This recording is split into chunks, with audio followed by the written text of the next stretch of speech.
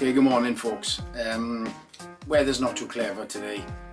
It's raining, so I decided to come down to the shed and maybe do a bit of a modification and a review to Mora 510, and you can see that. Yeah, there we are. I think it's in focus.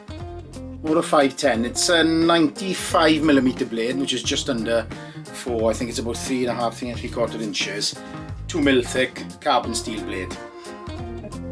Feels lovely in the hand, and as the great Kohansky would say, it's a perfect size because the blade is width of the palm and the handle is enough just for the hand. So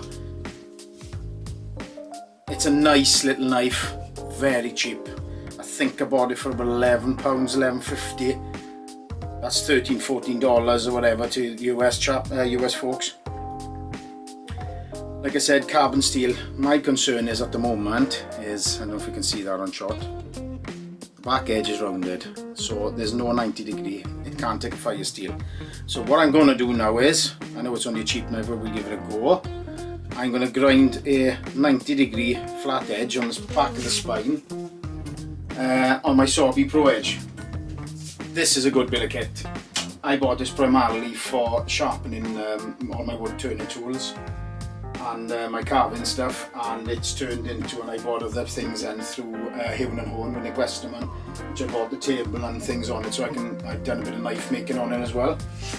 But I'm going to use that now to put a 90 degree spine on. That's the first mod.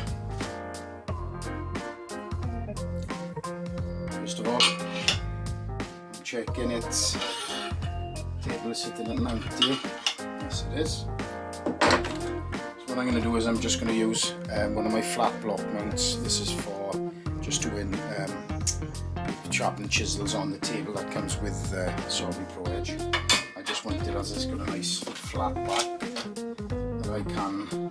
I'm going to tape the edge up so I don't cut my fingers off, so then I can offer it up and give myself a nice flat edge. Okay, don't forget safety glasses.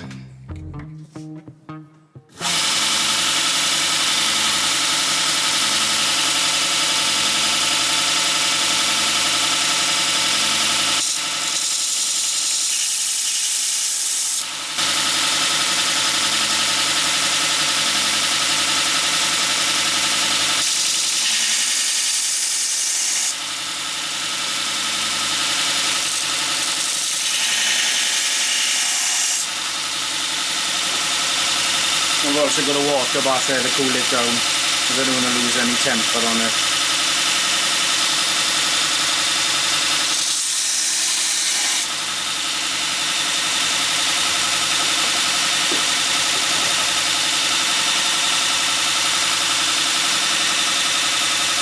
Come in. So the rounding goes quite far down the blade, so I'm putting a bit of a clip point on this now.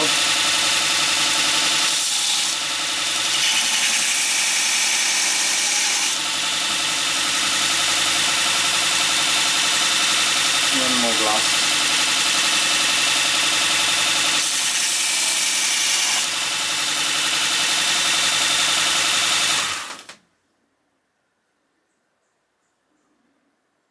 Right, it's not super sharp. I'll probably take that down a bit more. I think you can see that now. You can see this what the back edge was like there, and then shiny front on the clip.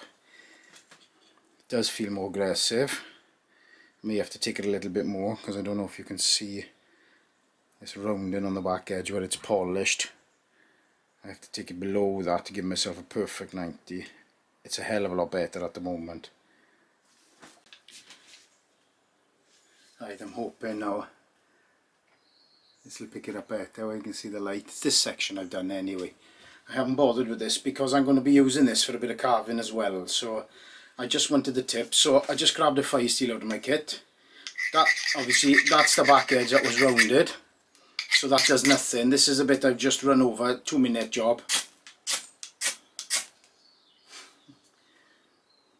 Granted, you know, you haven't all got a Robert Sorby Pro Edge, but you can do that with sandpaper on a flat board. I don't think I'll bother doing any finer grits. That was enough. So brilliant. That's the first mod.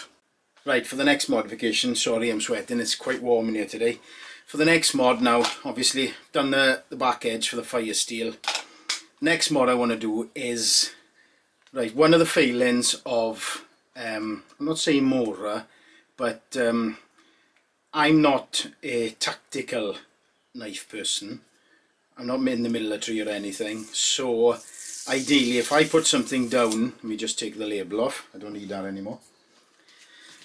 If I put the knife down when I'm in the woods, when I'm carving, I'm doing something, I'm going to lose that. So, Mora, if you're listening, if you could make this same knife in bright orange, or like you've done with the companion with just the orange ends, just as the bright orange, and even something on the sheath, just to make it more visible, it'd be brilliant. But, what I'm going to do is, duct tape. Now, pick this up in Aldi's for a couple of pounds or whatever it is. So duct tape's always invaluable, but before I duct tape it all, the other mod I want to do to it is paracord. So I want to give this quite a bit of, I mean, I could easily go to town and turn this into a bit of a survival knife where you see people taping hooks, needles, everything to the sheath. I'm not going to bother because I'm never going to take it off and use it. I want this as an actual user. But duct tape is very useful. You get cuts, you want to repair something in the field. I normally wrap my bottle or my torch and things in duct tape. Duct tape's always handy. So it's going to have a couple of wraps of duct tape, but also more than enough paracord put on that I got a bowl drill cord, shoelace repair, tie-in stuff. I'll have repair stuff on the knife. That's about it. I'm not going to do any more mods. I'm not going to tape a lighter to it, fire steels, anything. I want this to stay nice and light. Sometimes I might want to carry it as a neck carry. Well, all that paraphernalia on it, it's just going to weigh it down. This is really light. I'm not sure about the weight of the total thing, but it weighs barely anything, and that's the thing. That's the reason I like it. So let's get on to it. Let's wrap it up. Okay, I've wrapped it with paracord. It doesn't have to be pretty. It hasn't added too much to the bulk and weight. I've kept it on the lower half, which is obviously narrower, because this is now going to have a couple of wraps of duct tape, and I'm also going to put some duct tape over the cord just to seal everything in, and then I've got the best of both worlds.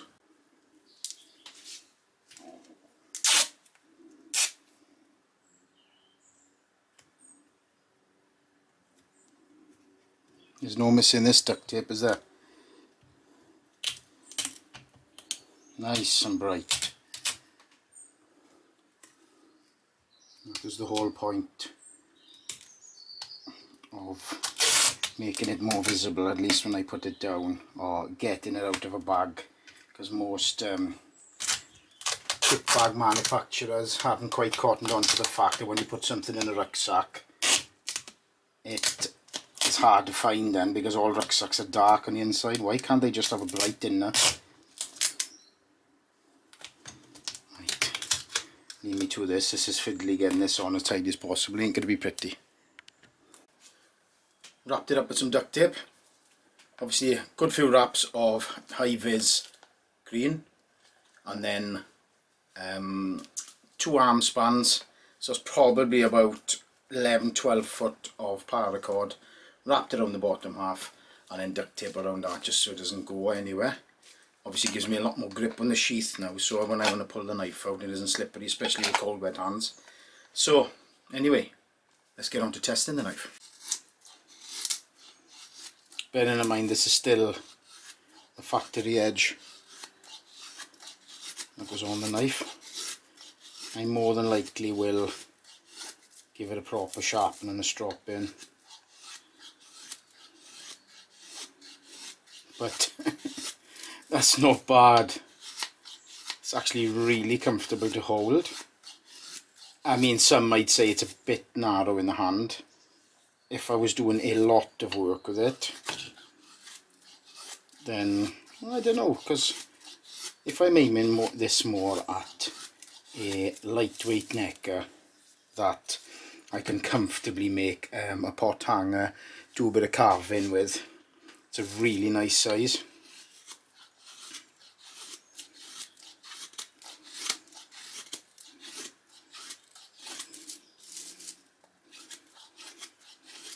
But I mean, so far I've got a knot there, that's why I'm skipping.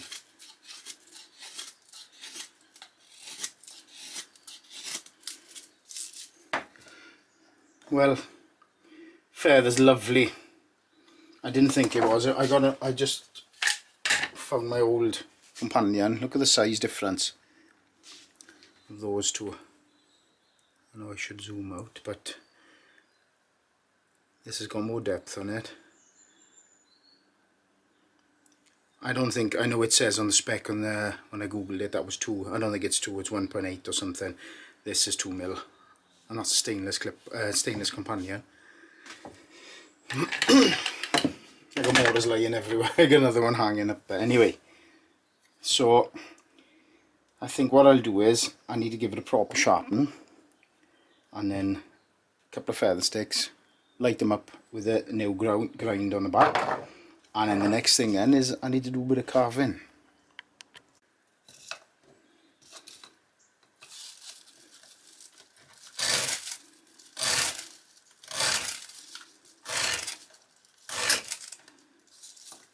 Okay, probably shouldn't light it inside my shed with all the inflammable stuff I've got here, or flammable I should say. Right, I'm just going to give it a tickle on the stones, or stone I should say. I just want to take this bit of sort of polish glaze off the edge.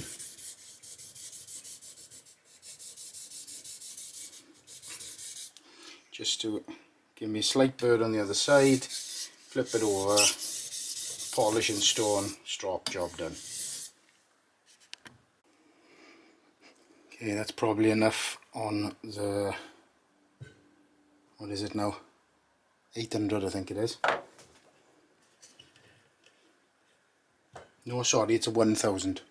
It's 1000 on the coarse, 6000 on the fine stone. This is the first water stone I bought many years ago. I've got a lot of stones, but I just find this one convenient just to leave it in the water bath. That's all that's left of my Naguda stone. I have got another one on order off the bay. But this is just to give myself a slurry to polish. Yeah, I can't beat an old pair of pants to clean stuff. So for all you folks out there, when you throw your clothes in the bin, your socks and your pants, don't bother. Give them a wash, keep them as rags down the shed. Right, so let's get this polished up and then get on the strop. Right, just for the first stage I'm using Veritas Warning Compound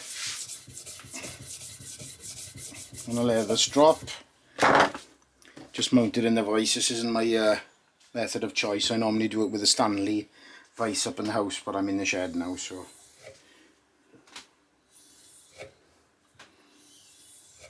let's get strop in. I can't press too hard obviously because it's a flexible blade and it's less than 2mm thick, so I'm not going to go wild on it. This is just to a bit more of a polish and give it, remove any burr on the edge. Okay, so I'm on the white compound now, the polishing, and as you can see, not from the knife, from the corner of my vise, and it's not the first time the bugger's bit me as well. That's why I've had a black nail for the last 3 months working here, and I caught it on the side, and now it's taking a nice chunk out of the side of my thumb. So maybe the next part of the process, I may have to wait a day for this to close up because I'm carving. So anyway, you can see now there's a nice polished edge come in. probably cut myself knowing me now, but oh my god. Right, okay, that's a bit sharp. Didn't take me long at all. I hardly done any work on the stones, and just a strop. It's taken a terrific edge on it. So we can now shower sparks, shave, carve, whatever, and it's got a more visible, versatile sheath. So far, really liking this knife. Not liking my vice at the moment because it bit me, but I have toyed with drilling a lanyard hole in here, but I think because I want to use this for carving as well, that cord's going to start to get on my nerves, so I think I'll just leave it as is. Anyway, that's the first stage done.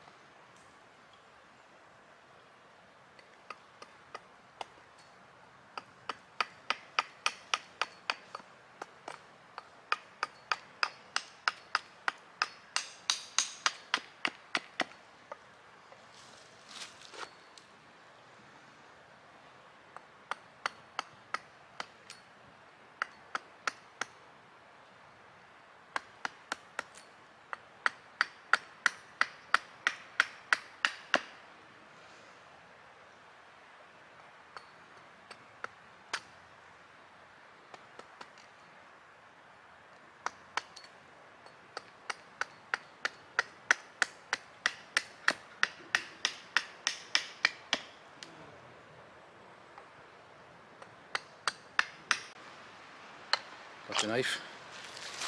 Time to make myself a little eater.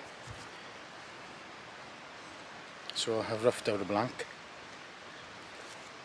It's only a piece of sycamore, that's all I could get hold of. So I'm going to use this now, hopefully get it all done.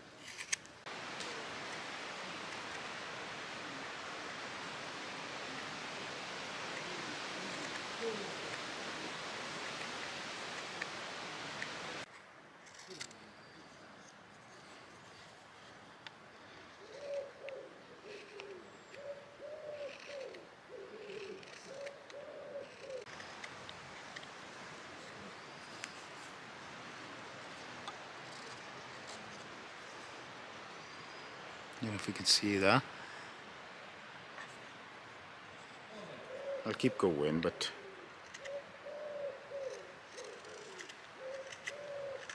it's a bit very green, but it'll be enough to stir my tea. Got to take some of that thickness away from there, take the edge off the bowl.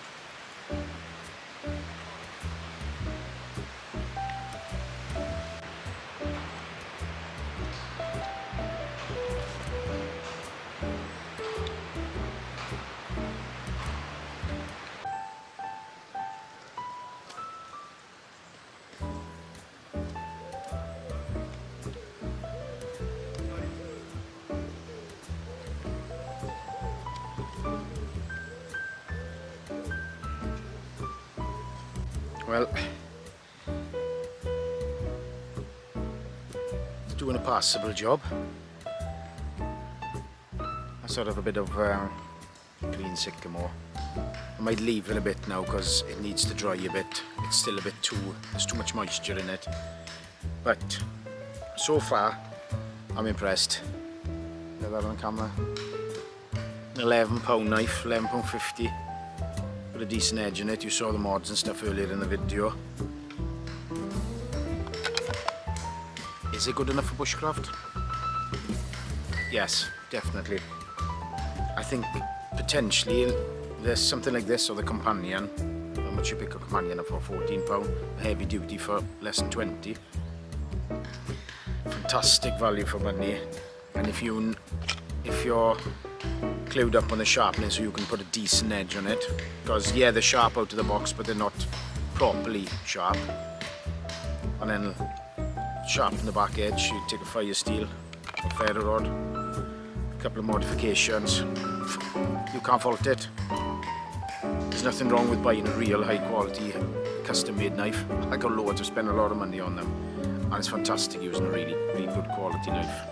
But if you're starting out, can't go wrong with that. Anyway, you're watching Welsh Woods and Outdoors. I hope you've enjoyed it. This should be enough footage now to give you an explanation of this knife. If you've liked it, give me a thumbs up. Click down below, get subscribing, click on the bell so you get notifications if I make any new content. And there'll be more coming in the future, so come back soon. I'm going to dry this out. I'm going to make a cup of tea.